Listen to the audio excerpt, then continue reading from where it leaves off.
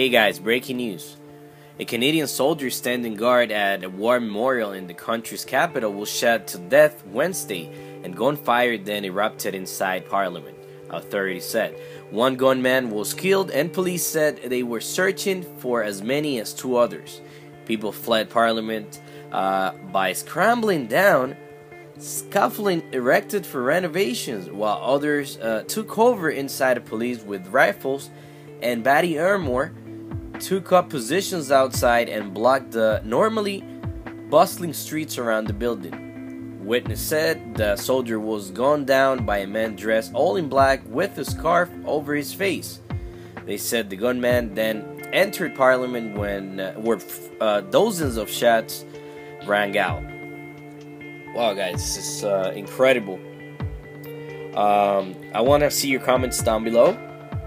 Remember guys to follow us on Twitter, Instagram, and Facebook on Time the Show.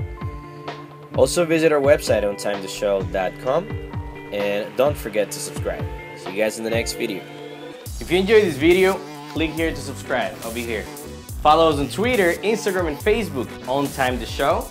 Make sure you click on each link. Also visit our website on timetheshow.com. It's right over here. If you want to watch the latest videos, click right here. And if you're watching from a mobile device, all the links are going to be on the description. See you guys in the next video. This is On Time.